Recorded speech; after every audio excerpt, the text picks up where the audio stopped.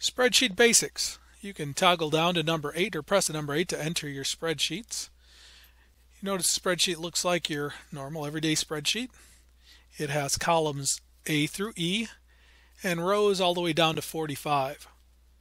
So let's enter data. You just type in the number you want, positive or negative, either one. I want a -5, not a minus. All right, the other thing you can do is you can also add formulas. So entering formulas, you press Option. We want to fill with a formula.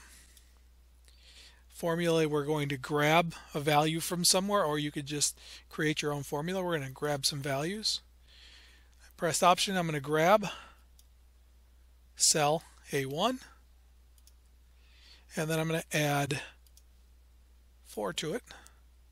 And I'm going to start with B1, and I will end with B3. So we'll delete that. Press 3. Press equals twice.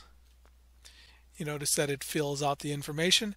Now, I didn't have anything in A3, but it's calculating it based on, we're adding 4 to whatever's there. So as soon as you put in a value, you get your solution pops out. Other things you can do, you can go back to Option. You can fill with one value. So I want to put the value in 2 of 2 in cells C1 through C4. So we'll delete so that when I go back, that value is all filled in.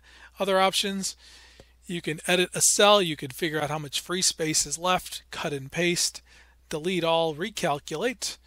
The $sign, which is your grabs a certain location and only that one, and the grab value, which grabs values from certain places. And here's some calculations, some minimum, maximums, means, and sums, and then some of your universals.